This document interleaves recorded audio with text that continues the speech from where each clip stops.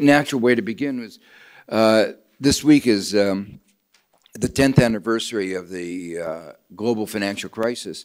And in the aftermath of the global financial crisis, the president of the UN General Assembly set up a commission to look at, a commission of experts to look at the global financial and economic system. And what was very clear about the global financial system and the way it had worked in 2007, 8, and 9 was that it had very clearly served to transmit a significant disturbance coming from the United States and make it global and in some ways amplify it. And so the question that was posed to our commission was what can be done to reform the global financial and economic system. Well, 10 years later, our report that Jose Antonio referred to, and he was one of our commissioners, it's actually striking how little has been done. Almost nothing. So this book is actually a good occasion to revive many of the key issues that we raised. And among the issues that we talked about are the issues that Jose Antonio is focused on, the issues of the governance of the global economic system, this idea of a global economic coordinating council, reflecting the concerns about the lack of representativeness and legitimacy of the G20 and trying to get more voices into decision-making. The concerns about the global reserve system that I'm going to focus most of my comments on. The problems of macroeconomic coordination, which there was a moment after the 2008 crisis where particularly Gordon Brown, who was the Prime Minister of UK at the time, managed to corral everybody together to have a coordinated stimulus. And had it not been for that, I think people think that the downturn would have been much deeper. But it wasn't long after that that short period of unity started to fray. And in particular, you began getting two very different views of macroeconomic theory, macroeconomic policy, and it became actually impossible to coordinate. Some countries like Germany began to talk about austerity, and other countries talked about the role of stimulus and Keynesian. So you had a world in which you had really two very different economic theories, and no possibility given that conflict of the world acting in any coordinated way. And I think that contributed to the very slow recovery. Another issue that we talked about in our report that came out in 2010, right? Yeah. 2010, was the cross-border capital flows. And the mantra of the day before the crisis was you didn't need any financial market regulation. And I think the crisis made it very clear that that financial markets can't regulate themselves, and when they fail, there are large consequences for everybody, for the global economy. But even recognizing the need for regulation leaves open an issue which the U.S. Treasury, even under Obama, could not come to grips with, and that is is there an argument for different regulation of cross-border flows from domestic flows?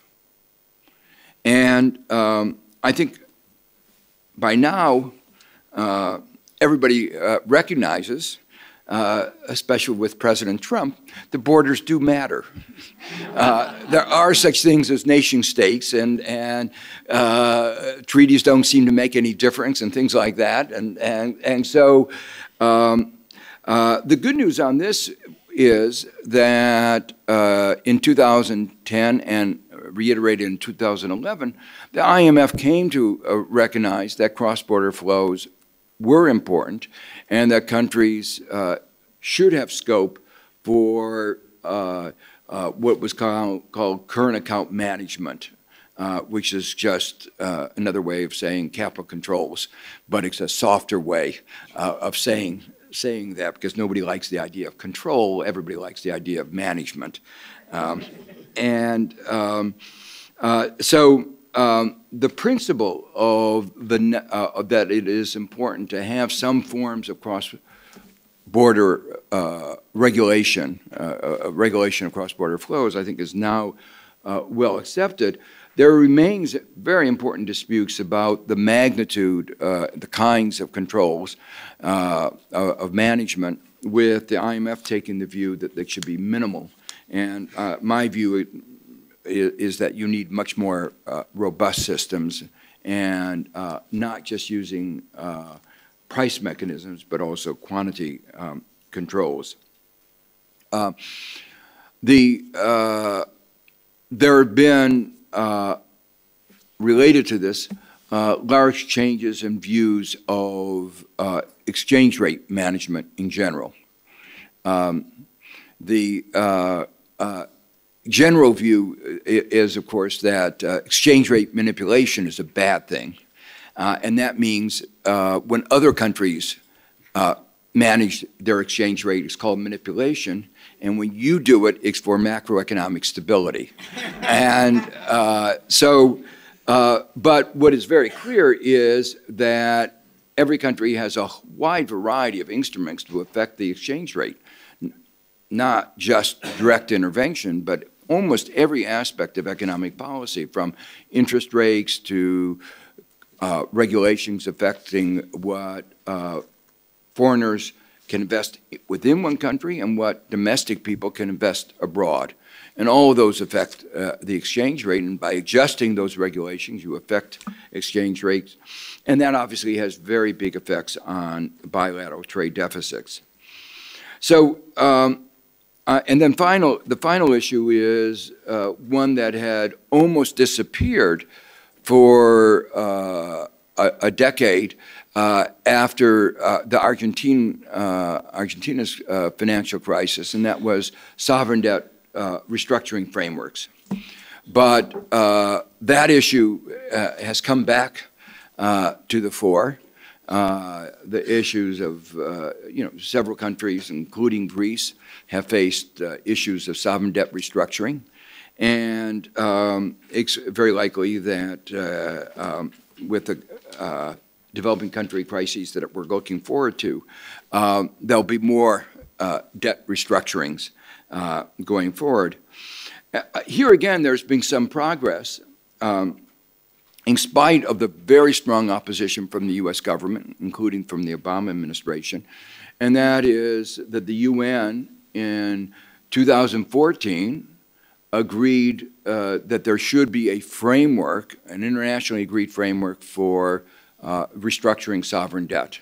And in 2015, at the General Assembly meeting, the principles of sovereign debt restructuring were agreed. I think it was almost unanimous. There were like 6 countries opposing. Unfortunately, they happen to be influential countries, including the United States. So progress has remained, in actually implementing these, has remained very slow. But I think it is progress that there has now been well articulated a set of principles that almost all countries agree to, and where there's now work trying to translate those principles into mechanisms of sovereign debt restructuring. So that just, Jose Antonio's book tries to reflect on where the state of the art today is in all of these issues. And as I say, I wish there had been more progress in the last decade, but it is really important that these issues be kept at the forefront. I want to focus on my remarks on a global reserve system. And there are several reasons why it is important, I think, for us to recognize the importance of having a global reserve system. The current system, when countries need reserves to protect themselves against volatility of their exchange rate, of trade patterns. You can't get insurance. In some moments, the IMF has tried to describe itself as insurance, but the premium, if you want to think about that, insurance premium is giving up your sovereignty, and some countries don't like that idea. So countries want to have some way of protecting themselves against what would happen if there's a financial crisis, for which they are partly responsible, for which they may not be responsible. And particularly after the 1997-98 East Asia crisis, the recognition of the importance of these reserves grew enormously. And the result of that was the size of the reserves grew to something like $9 or $10 trillion. That has some very big consequences for the global economy when the countries around the world every year are taking income, and you can think of it burying it in the ground, not spending it. The result is a deficiency in global aggregate demand. And you can make up for that deficiency in global aggregate demand in a number of ways. For instance, it used to be, from a global perspective, you could make up for it by having developing countries spend more than their income. But the IMF has said, and countries have realized, that's a very dangerous way for themselves, because as the debts accumulate, the probability of their having a crisis increases. And so the idea of fiscal discipline has become widespread over the last 20 years. And so there is not there's an asymmetry here.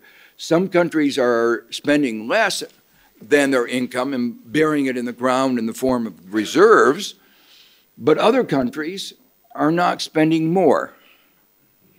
Occasionally one does, like the United States has went on a spending spree in December in 2017 and January 2018 and increased its deficit by 3% of GDP in 3 weeks.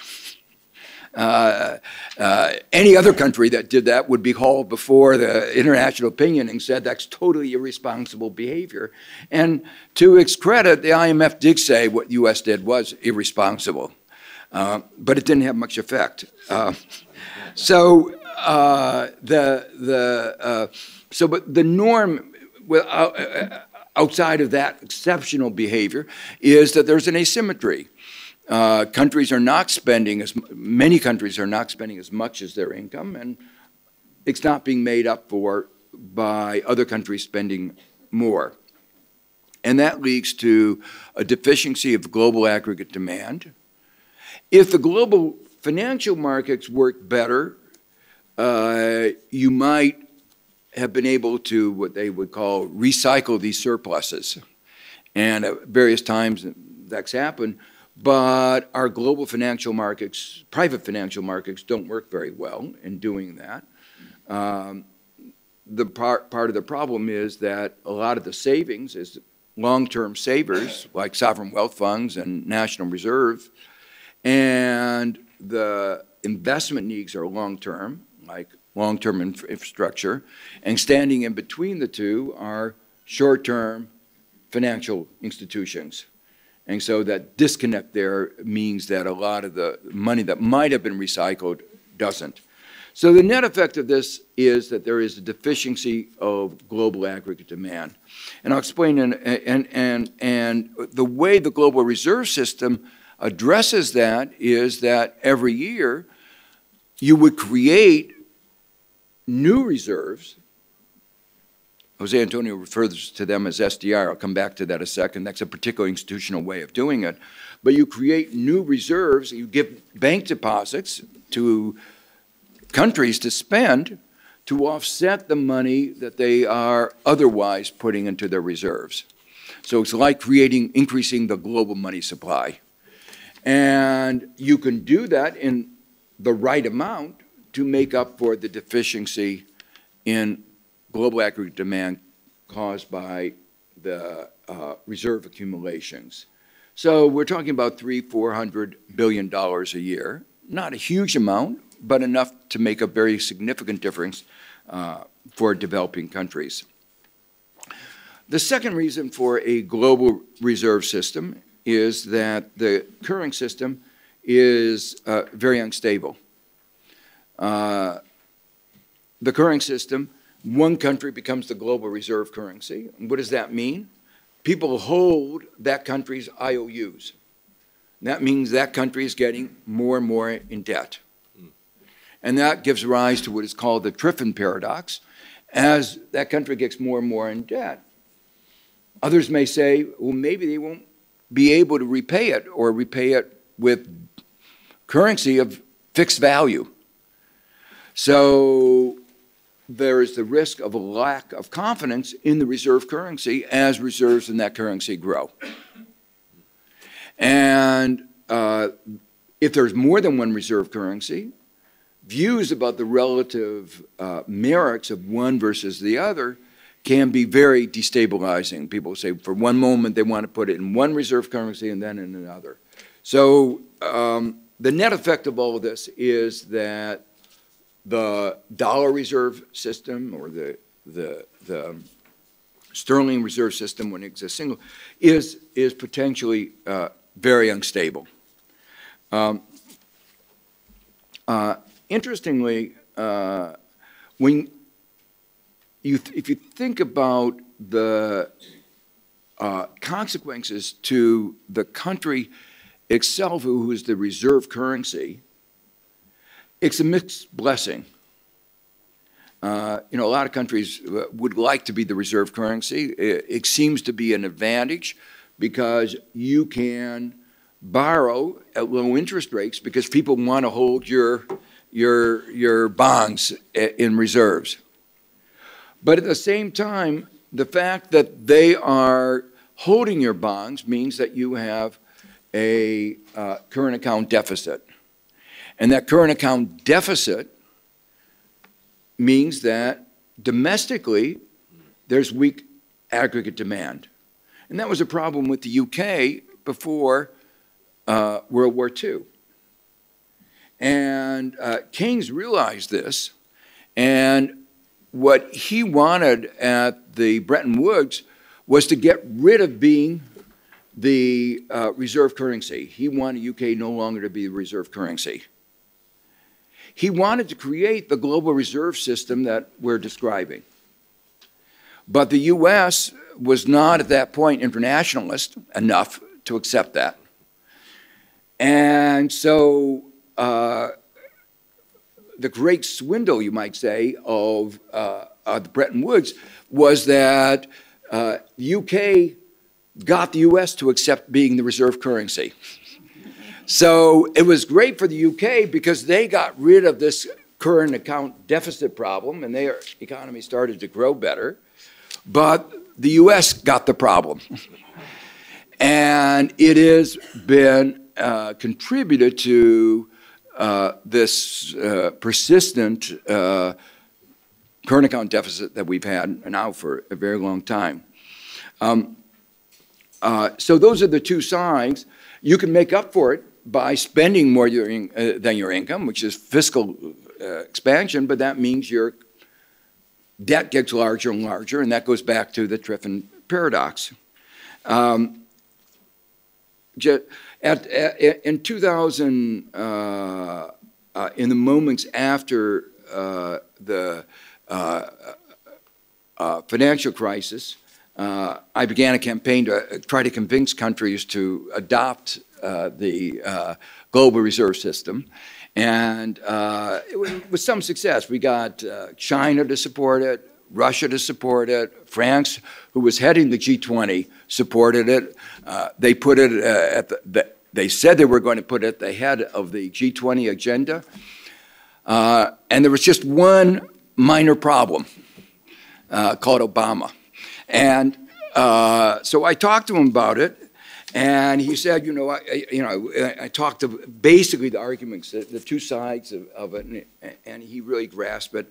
And he said, you're right, it's not so good for the United States. But he said, I'm just too conservative for a big change like this. So it didn't happen, but it was worse than that. They put pressure on France not to have it discussed at the G20 meeting as one of the key issues. So it's that moment of peak of discussion of a global reserve system is now sort of waned. The third reason for a global reserve system is the inequity of the current system. The inequity is the following. Many developing countries are holding large amounts of US dollars in their reserves, large amount for their own wealth. And what does that mean when they're holding reserves? They are lending to the United States. They're lending to the United States the last few years at a negative real interest rate. Meanwhile, these countries are borrowing from the United States at very high interest rates. Now, I've always felt the United States needs a lot of assistance from poor developing countries.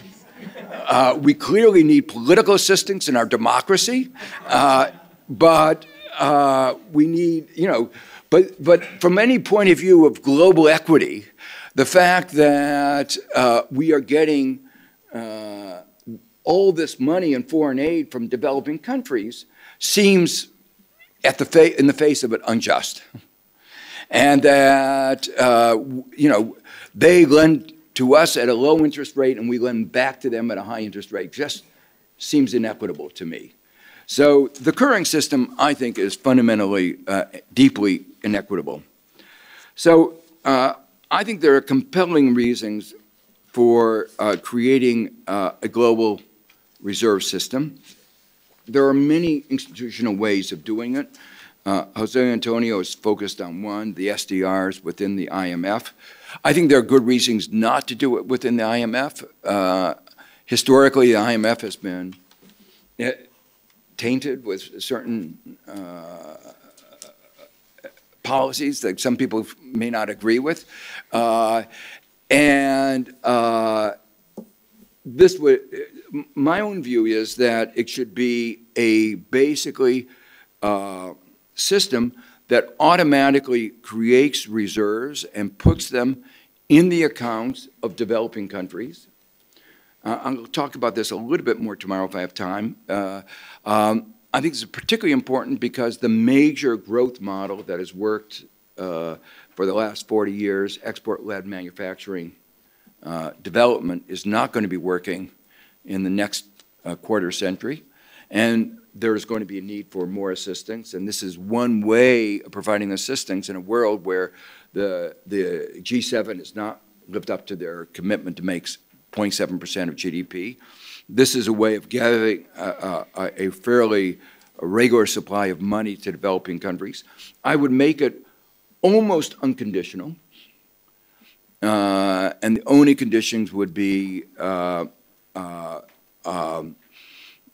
that countries, the main conditions I would focus on, are focused on global public goods like climate change, nuclear proliferation, things that are a broad consensus within the international community are important for good global citizenship.